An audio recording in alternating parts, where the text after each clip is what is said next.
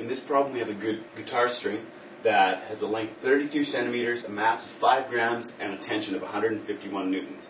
And what we're asked to find is the fundamental frequency and the first, second, and third harmonics. Now, the fundamental frequency is actually the first harmonic, so that's only one thing right there. And then the second and third harmonics we also have to find.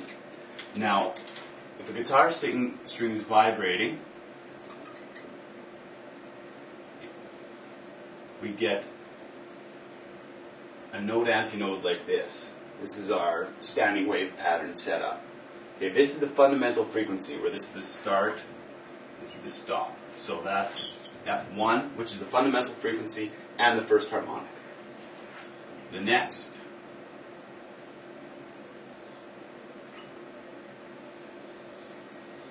is that. This is our second harmonic, where we have 2 standing waves set up. Obviously, we know what our third harmonic is going to look like. It's going to have 3 standing waves set up. So there's our 3 standing waves.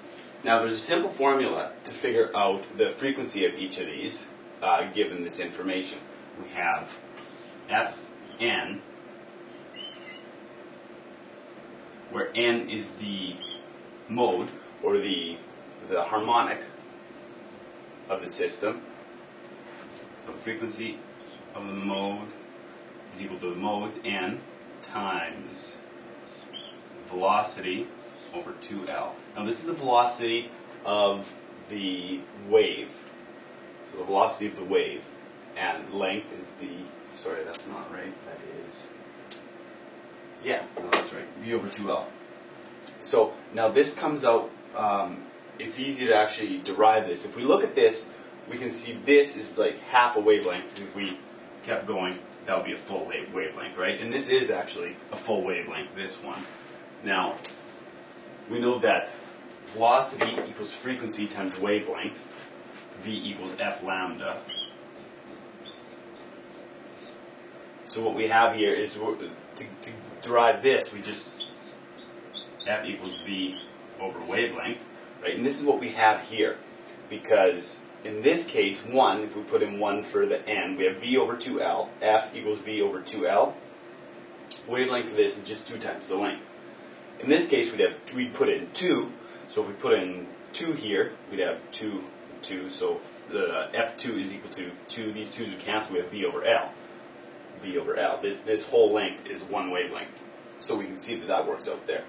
So that's just a show of how we get this formula that you're going to have to use in standing wave patterns. So we're asked to find what the fundamental frequency is, and the first, second, and third harmonic. So fundamental frequency and first harmonics are the same. Now what we don't know is the velocity in here, but we can figure that out by the length, the mass, and the tension. We know that.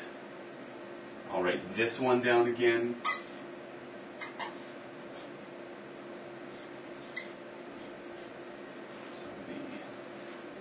N V over 2L, where V is equal to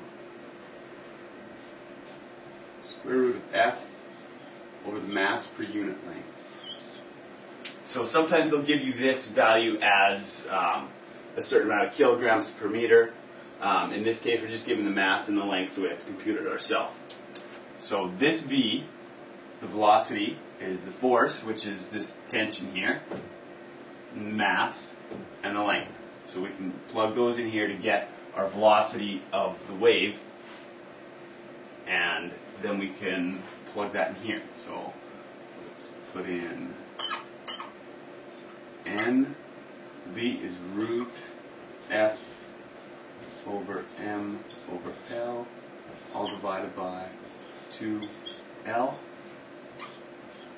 So if now we plug in what we know, for the first one, F1, n is 1, so we take the square root F, which is 151 newtons, divided by the mass, which is 5.00 grams, divided by length of 32.0 centimeters, And these are actually going to have to be put in kilograms and meters. So we're going to put 5.00 times 10 to the minus 3 kilograms divided by 0.32 meters.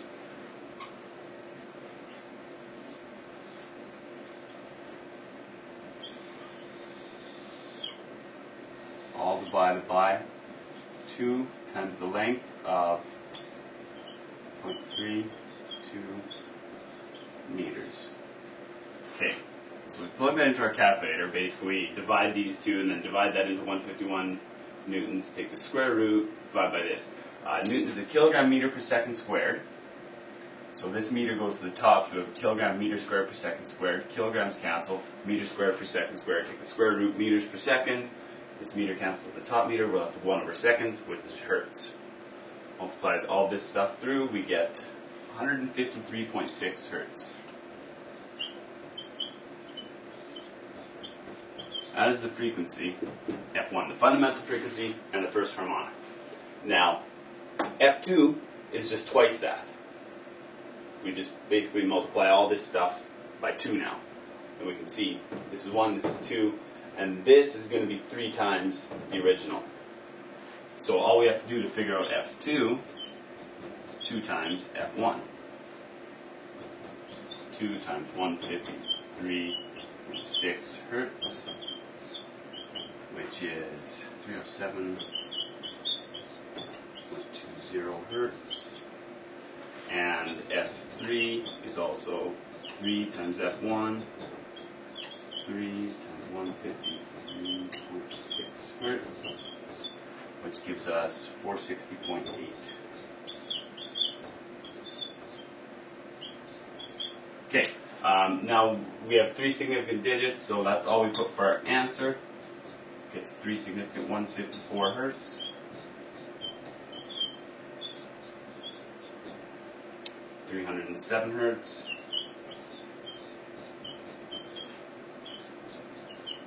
F3 is 461 hertz. And that is our final answer.